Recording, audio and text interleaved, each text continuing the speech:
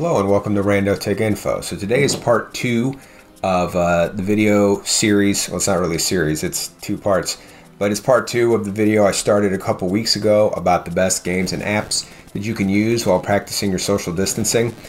This video is not anything like a countdown or anything like that. It doesn't go from best to worst or worst to best. You can watch them in any order. So I'll put a link to part 1 up here so you can click on that. You can go watch that now and then watch this one, or you can finish watching this one and then go back and watch that one. It really doesn't matter how you do it. The only thing I will mention at the beginning of this video that I also mentioned at the beginning of the other is all of these games are available on both the Google Play Store and the Apple App Store. So you can get them no matter what platform you're on. So without wasting any more time, let's get into it. This time around, we start with Monument Valley 1 and 2. At their core, these are puzzle games. The twist here is the setting. It feels like you are navigating beautiful pieces of art. And these puzzles are all tied together with an engaging story. These are 2 of my all-time faves and well worth the $3.99 for each. If you happen to have a Play Pass, they are free, which makes them an absolute must-play. If you like Monument Valley's artsy-fartsy puzzle style, then you might also like Framed 1 and 2. In these rather unique games, you assist your in-game protagonist by rearranging the panels of a comic book. Like Monument Valley 1 and 2, these games are also $3.99 each, but free with Play Pass. Next up, if you need a Mario fix, then I highly recommend Super Mario Run. It plays for the most part like any other 2D Mario game, except Mario is always running across the screen. This automatic movement simplifies the gameplay, which I feel works well on a mobile platform. Word of warning though, this game presents itself as free, but it's actually $10 to unlock the full game. At least it's cool you can try it out for free. Obviously, if you are a fan of Mario, Mario Kart might be a good game to try. I haven't played this one a ton, but it seems like a fairly faithful reproduction of the original games from the consoles. And while there are in-app purchases, I feel like it is possible to enjoy the game without them. Staying on the racing theme, if you want the closest experience you can get to Forza or GT on a mobile device, I recommend Real Racing 3. This game is old, we're talking 2013 old, but new cars have been added over time, which has kept the game feeling fresh. I also feel like the game runs better now than it did upon its release, no doubt benefiting from the hardware improvements our devices have seen over the years. A word of warning, this game can turn to a major time suck, but if you're looking for a mobile racing sim, this game is the game to get. If you're more into destroying vehicles than racing them, I recommend giving Cats Crash Arena Turbo Stars a try. Basically, this game is BattleBots with cats. So if you like BattleBots and cats, look no further, your new favorite game has arrived. This game does have ads and in-app purchases, but it shouldn't infringe on your enjoyment too much. If the mashup idea of cats and BattleBots doesn't get your blood flowing, then how about combining Angry Birds and Transformers?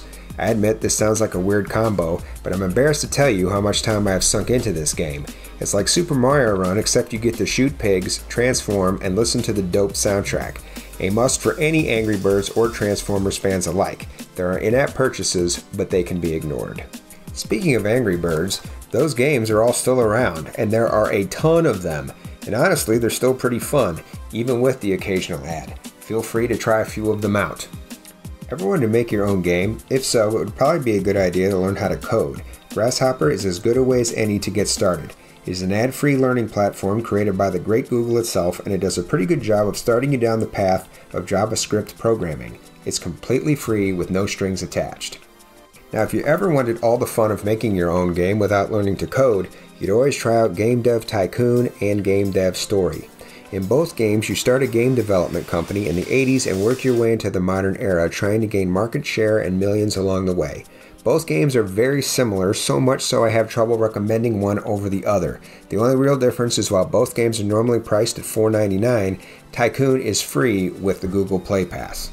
If you like the idea of creating things other than video games, then I recommend Minecraft. The mobile version of this game was a bit limited upon its release, but it has come a long way since then.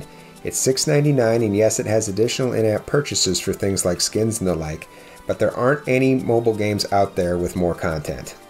Speaking of games that have added a lot of content since their release, you could always give Pokemon Go a try, or another try if you played this game back in the day. A lot of content has been added over the years, and you might be impressed with the current amount of content the game now offers.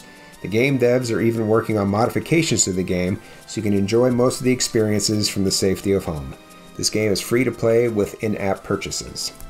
If you are all about the tunes, you might want to give Guitar Band Battle a try. If you are or were a fan of Rock Band or Guitar Hero, or if you just like rhythm games in general. Basically, you listen to music and try to tap along. It's a good time in small doses, just don't drive the people around you crazy with it. Guitar Band Battle is free with ads and in-app purchases. While we're on the topic of music, feel free to give Song Pop 2 a try. It's a music trivia game you can play with friends. So if you are wanting a music fix and a break from isolation, this game will take care of you. It's free with ads and in-app purchases. These purchases will give you an advantage, so you might want to make a gentleman's agreement with your friends to not use them. If you have a creative itch you need scratched, I recommend Scribblenauts. If you are not familiar with Scribblenauts, it's a hard game to explain. Basically, you solve puzzles using objects you can request. What objects can you request? Basically anything, which makes the game actually very challenging. There are two versions of the game, Remix from 2013 and Unlimited from 2018. I only ever played Remix, so I can't recommend one over the other. If any of you have a preference of one over the other, please feel free to put that down in the comments to help others. Both games go for $4.99. I've saved two of my favorites for last. The first is Bridge Constructor Portal. It's set in the same universe as Portal 1 and 2, so if you've played those games, you will recognize the characters and that classic GLaDOS snark, but that is where the similarities end. Basically, as the name implies, you build bridges to get from points A to B. It's more hardcore than it sounds, but once you get used to the game's physics, it's a lot of fun. Best of all, it's only $1.99 or free with a Play Pass. Finally, we wrap up our list with XCOM Enemy Within. This is one of my all-time favorite turn-based strategy games. I've played both the PC and mobile versions of this game, and I have to say they did an excellent job with the mobile version. All the best bits are here. It's a bit on the hardcore side, but if you are a gamer and you like strategic thinking, this game is a must-play. It will set you back $4.99. So that does it for my suggestions. What are your suggestions? How have you guys been passing the time over the course of the last week or two? Please drop those ideas down in the comments so other people can benefit from them. As always, I hope you found the video useful. Thanks for watching, and until next time, this is Rando Tech Info, signing out.